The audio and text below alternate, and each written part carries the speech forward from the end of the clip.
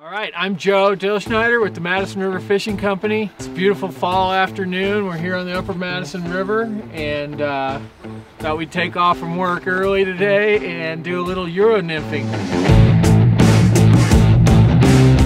Been getting into Euro nymphing here on the Madison. It's a great river for it. So we're gonna do some today. So my Euro nymph rig, I like the Sage ESN 10.5 foot 3-weight rod. That's what I'm using.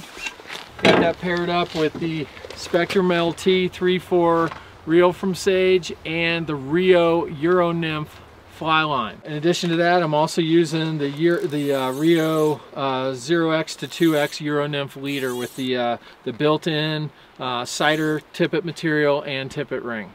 So let's set this up. I'm going to basically run from my tippet ring. I'm going to run 4x fluorocarbon for about 2.5 feet. And then I'm going to do a double surgeon's knot with a couple feet, 2 to 3 feet of 5x fluorocarbon. And I'm going to leave about a 10-inch tag end there in the middle. So I'm going to start out, I think, by fishing tungsten bead jig nymphs. Probably go with the size 12 copper john as the point fly, and the 14 jig head pheasant tail is the tag fly. I've been doing well with that rig lately, so we'll try that and see what happens.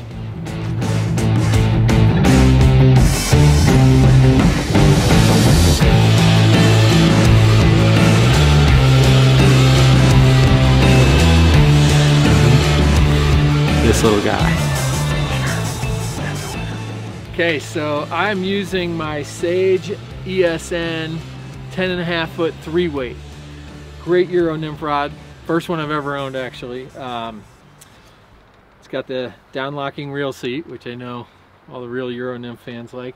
But this is a great rod for Euro nymphing on the Madison. The 10.5 feet gives you a lot of reach, a lot of ability to control your line, control your drift.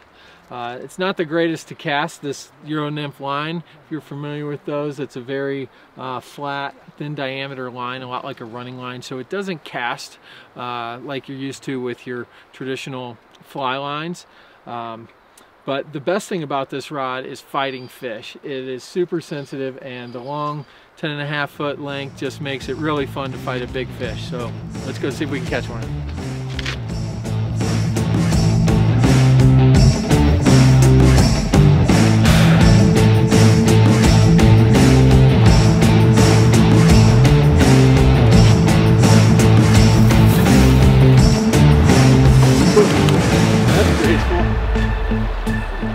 So one of the things I found about Euro nymphing is that it really is important to find the right kind of water, the right kind of spots. Most of the casts are going to be at the same distance every time, your drifts, 20 to 25 feet. So finding a good spot that, you know, is that distance, has the right distance and the right angle is part of the key. So right here we've got a nice sort of deep, slow trench behind this little set of boulders. Good distance, good upstream angle cast. So I'm going to give it a try there.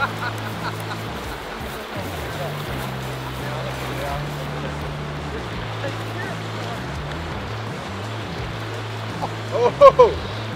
A rock, but good B-roll. Oh, same rock. Oh, that last one was a stick. This is not cool. Hung up on the bottom.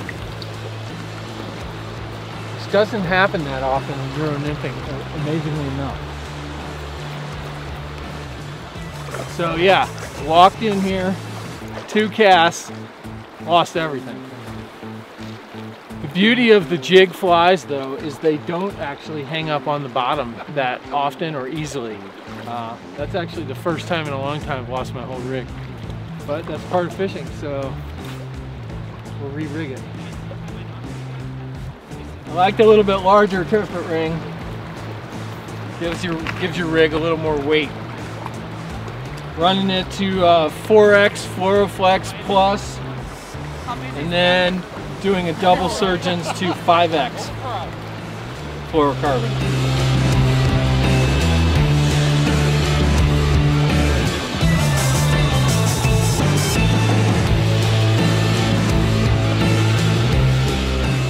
Casting like 25 feet upstream at a 45-degree angle.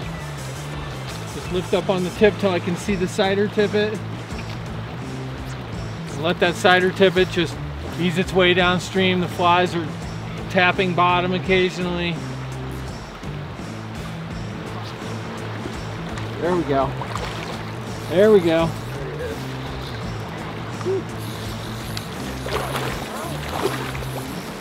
I almost always get these fish on the reel with the Euro nymph rod. Normally I don't do that with my traditional nymphing, but oh, that's a nice rainbow. This is the biggest fish I've caught on a Euro nymph rig in the Madison. Well, actually I've hooked. I haven't caught anything yet.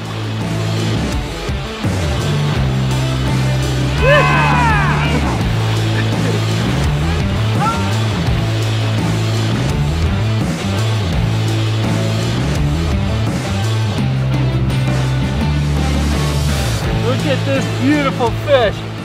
Holy cow. That's a Madison River rainbow trout right there.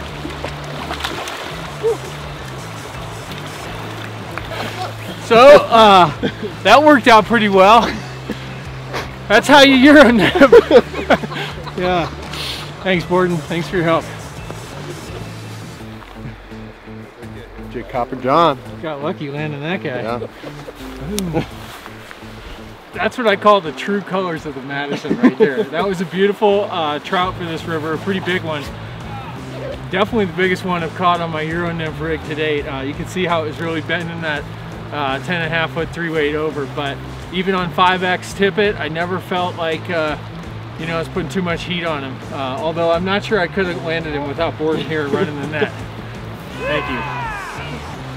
We're super excited about learning more about Euro nymphing and doing more of it here at home on the Madison. We'd love to help you, so check us out online at MRFC.com.